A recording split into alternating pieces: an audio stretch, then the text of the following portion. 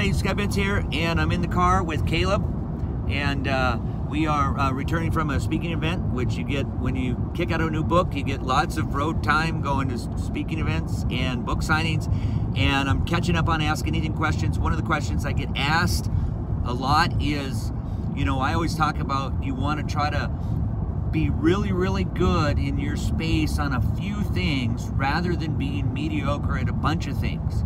And a question I get asked is, well, how do you get really, really good at a few things?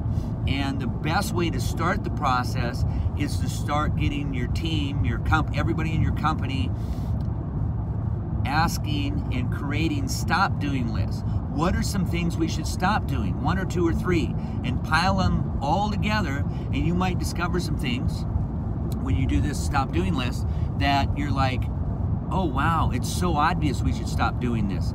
And what you'll discover is a lot of times in the book Good to Great, it talks about it in a factual sense that great companies tend to have stop doing lists more so than they have start doing lists. And so that's my answer, and I'm sticking to it. And any other words of wisdom on that, Caleb? Ask the right questions.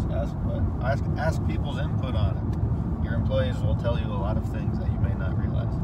There it is. You heard it from Caleb, and until next time, smile.